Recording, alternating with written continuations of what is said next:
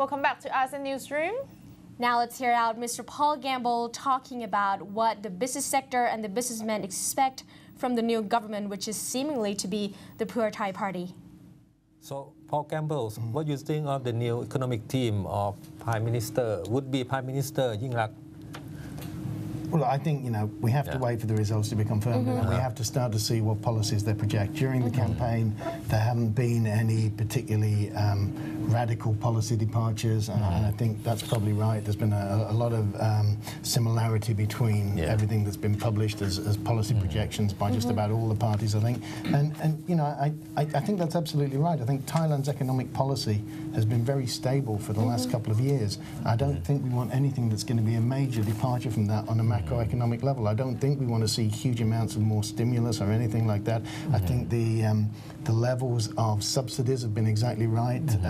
From an economic point of view, we're big believers that they did need to subsidise a lot of the commodities that were subsidised to try and keep prices low to prevent inflation getting structural. So we think that the economic policy has been right, and we hope that a lot of the main thrust of the macroeconomic policy continues. We don't see any reason why it shouldn't. And as I say, certainly from everything we've read, most of the parties were actually talking about a fairly consistent approach. And again, markets like consistency. They like to know what's going to happen. They don't like too many surprises. So in this scenario, I think Dr. Olan Chaipawat, which is the head of the Pheu Thai economic team, could be Deputy Prime Minister for Economic Affairs and also a possible candidate for Finance Minister. Any different from Kunkorn Jatikawanit, the incumbent Finance Minister? He's got big shoes to fill, both literally and metaphorically. But I'd say I think that there's a clear sort of policy direction that's in place. The one thing that we don't really want to see is too much stimulus and maybe too much obligation to get involved in populist policies that are maybe inappropriate at this stage of the economic cycle. I think we have to be aware that the Western world is in a huge amount of trouble right now. Thailand needs to be in a situation where it's not doing anything that's going to create bubbles, it's not going to create too much debt, and so we do need a fairly steady hand at the tiller. But I don't see any reason or anything I've read to suggest that Dr. Olan won't continue with the kind of policies we've had, and I very much hope he does. Mr. Nanda, you mentioned about the minimum wage and the need to also increase the productivity if the new government go ahead with a wage hike. What else that you would comment on the Pheu Thai party government? Well, basically, it's important that, as Paul mentioned it, that populist policies should not be the leading factor. What we want to see is continuity. We don't want to see a big change of tack in the economic policies. But overall, what we have seen in the past couple of years, as also Paul very clearly mentioned it, it's not the case that you have big changes. And overall, I think we will see continuity, and that's very important.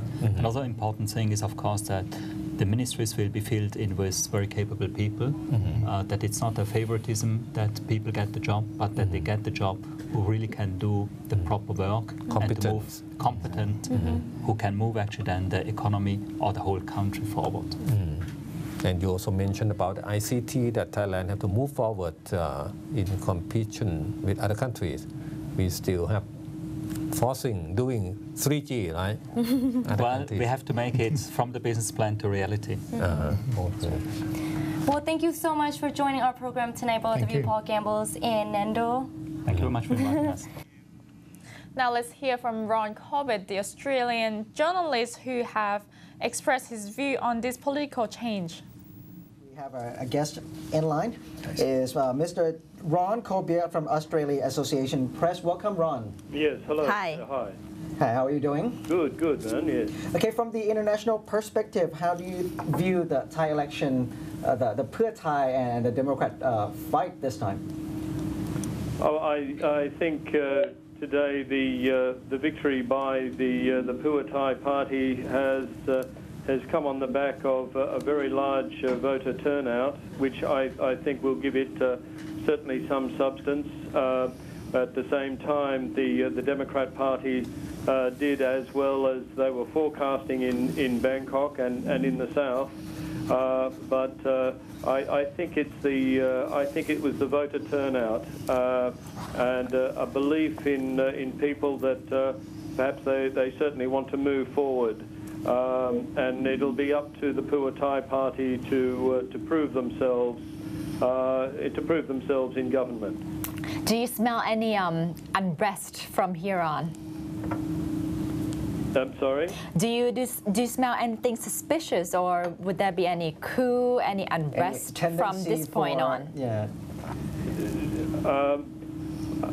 Well, I'm sorry, I can't hear you very well, but I... Okay. Do you expect that we might have unrest or any unforeseen incidents such as a coup in the near future?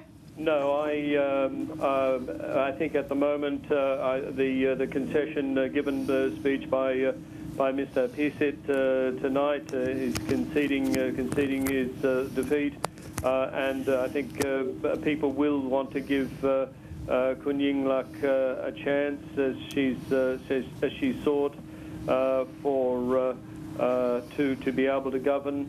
There's certainly some time to go forward before, as they form a government, they have to put a new budget in place and get positions underway. So it could be some several months. We'll probably see a period now of say relatively political calm as the government forms, and I think most people would like to see the government given an opportunity after the the political turbulence of the last few years.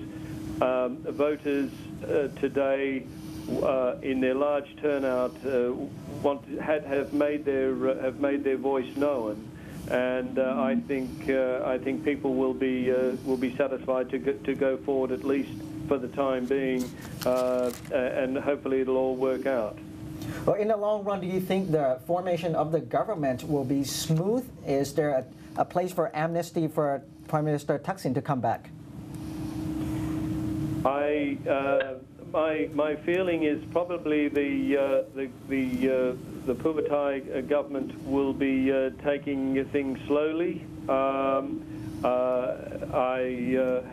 have spoken to some people from the party over the last few weeks. The sense is that they will probably take things step by step. Can't be absolutely guaranteed that will be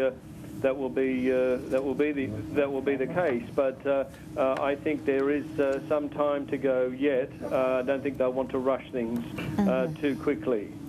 What do you think will be the impact on the image of Thailand from now on with the Phua Thai party as the new government? As I say, I think the key today was a very large voter turnout. It will be